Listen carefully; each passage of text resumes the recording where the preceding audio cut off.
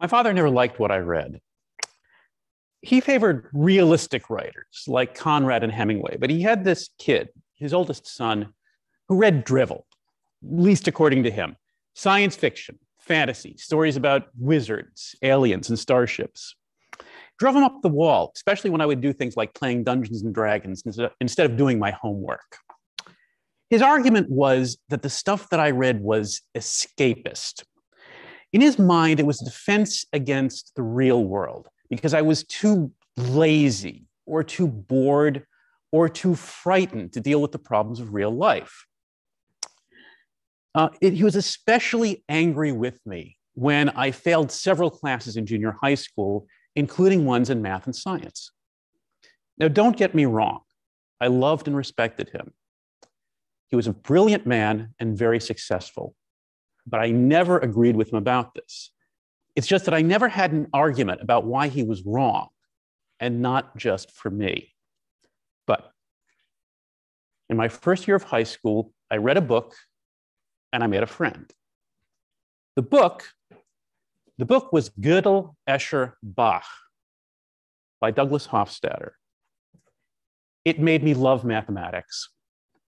Before I read this book, I got D's in my math classes. After I read it, I got straight A's. Why? Because it had stories in it. Little stories, little fantasies between each of the chapters, featuring Achilles and the tortoise and other characters, which were commentaries on the material in those chapters. I read the stories first, and then only after that did I go back and actually read the chapters themselves. It was brilliant. The friend had just transferred from Washington State to my high school. He also read fantasy and science fiction. He also played Dungeons and Dragons, and he is one of the smartest people I know. He's also a physicist like me, and I think that one of these days he's going to win the Nobel Prize. So I got this idea then that maybe my dad was wrong. Maybe there was something to fantasy and science fiction. This talk is how my 15-year-old self should have spoken to him way back when. Okay, consider Star Trek, the original Star Trek. I was and still am a fan of that series. I'm giving away my age here. I'm not nearly as familiar with Deep Space Nine or Voyager, or especially any of the web series, but I have a deep and abiding love for the 1960s idealistic 3-year run of that famous 5-year mission. One of the episodes I remember vividly is Let That Be Your Last Battlefield. In this episode, 2 aliens are in conflict with one another.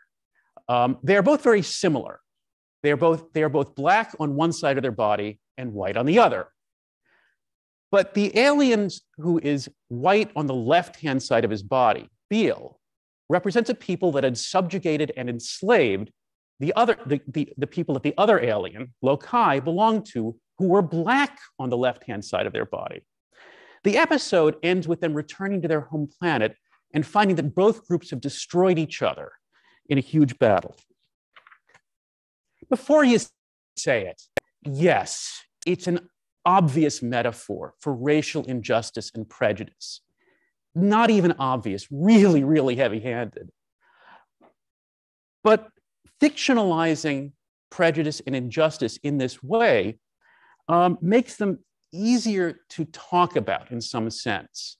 There are some issues that are very hard to deal with in the real world, or sometimes even to talk about. By making the story about aliens, we've removed it from reality. One step from reality, it's easier to talk about it because it is alien. Of course, it isn't enough. My dad was right about one thing. You have to face these problems in the real world. Leaving them on screen or in the pages of a book isn't enough. But maybe by actually talking about them in this way, you can actually have a start on this and then be able to move the fight back into the real world. I think I'm making the point here that this isn't the escapism that my father thought this literature was. It might look at the world at one remove, the world of aliens, but It uses that distance to gaze on real social problems. A lot of science fiction writers have used this tactic. Ursula Le Guin's novel, The Word for World is Forest, is all about colonialism and prejudice and the problems involved with environmental destruction. The science fiction writer Isaac Asimov escaped from concerns about the Vietnam War by writing the story Sea Shoot, which was all about a war in space. Back to Star Trek. Its idealism came from its creator, Gene Roddenberry, and his view of the universe, and maybe from the culture of the 1960s as well. It was a world based on a rationalistic view of the universe. The crew of the Enterprise might visit dystopian planets, but the Federation they came from seemed to be pretty close to a utopia. The Federation seemed to be at peace without much internal conflict, without religion. It also didn't seem to have economy or money in it either. And now science fiction can't predict the future, but it can model it for us. And it does invite us to ask, is this the future that we really want? Babylon 5, a science fiction TV show of the more cynical 1990s, turned the future of Star Trek on its head. This was a future that had conflict in it, had prejudice, had economics and money in it. It asks us instead, are these things inevitable? Are we going to be stuck, whether good or bad, are we going to be stuck with these things until the end of time? It was meant to be more realistic than Star Trek was. I don't know if that's true. I don't know if we are going to have these things with us till the end of time, but I do think that this cultural modeling is useful because culture changes all the time, and we can actually use science fiction and fantasy, these works, Star Trek and Babylon 5, and many, many others, to ask what it is that we want from the future and plan accordingly. There's also that aspect of science fiction that has become a cliche, its ability to predict new science and new technology. Leonard Nimoy, the actor who played Spock on Star Trek, was walking down the street one day talking on his flip phone when a bystander pointed him out and yelled out that he was talking on a Star Trek communicator. Science fiction has predicted a lot of new science and technology. Space travel, to name just, space travel, among other things, advanced computer systems, virtual reality, artificial intelligence, all things like that. Now, the science is wrong as often as it is right. But of course, if the science were always right, we'd be looking at the Nova, we'd be watching Nova instead of reading fiction. Now, the thing that I think science fiction is best at is something that other literature can't approach at all, the ability to talk about truly cosmic themes in its work. My favorite author of all time is Olaf Stapledon, a British science fiction writer of the 1930s. His work, Star Maker, encompasses the entirety of the universe and all of cosmic time from beginning to end, but it centers around a very human question. Does the Star Maker of its title, the creator of the universe, exist? How does it view its creation? How should intelligent beings in the universe view it? The novel presents a majestic sweep of all life over all cosmic time and throughout all corners of the universe, and does so using the best science of the time.